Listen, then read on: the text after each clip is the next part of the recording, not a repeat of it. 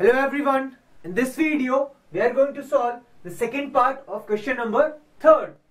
Okay, now in this case again there is an AP whose first term is 7 and A13 is 35, means the 13th term of that AP is 35.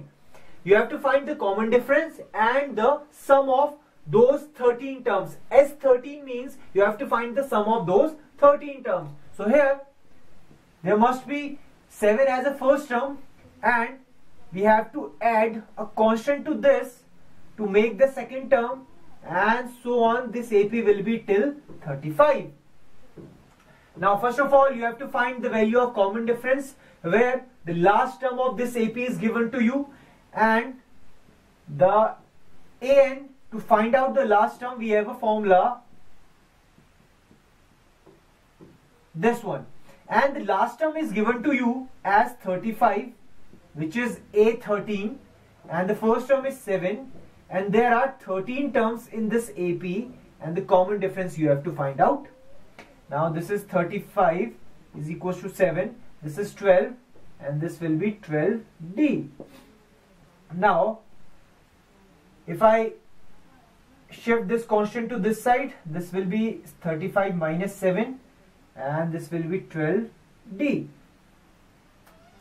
Now 35 minus 7 will be 28, and this will be equals to 12D, and the common difference will be equals to 28 upon 12, and this will be equals to 4 3 times and 4 7 times. So the common difference here must be equals to 7 by 3. So the common difference is 7 by 3. Or you can further solve this and you can calculate this in points, or you can say in decimals. Now after that you have to find the sum of these 13 terms.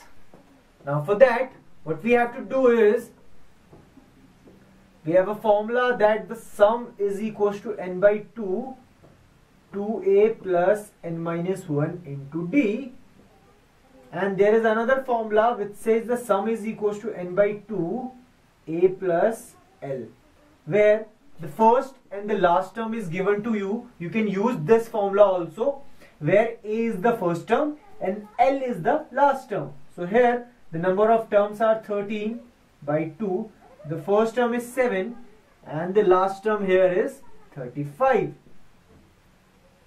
Now this is 13 by 2, and 35 plus 7 will be equals to 42.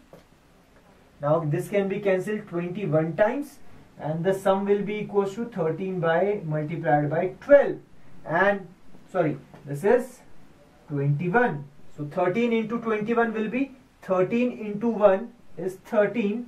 So we can write 3 carry 1, and 13 into 2 is 26, and there was a carry 1, so this will be 27. So 273 will be the sum of this series. So this is how you can solve this question. If you like this video, please subscribe to our channel, and if you have any problem in maths, you can contact to us. The phone number and the email address is given below in the description. Thank you.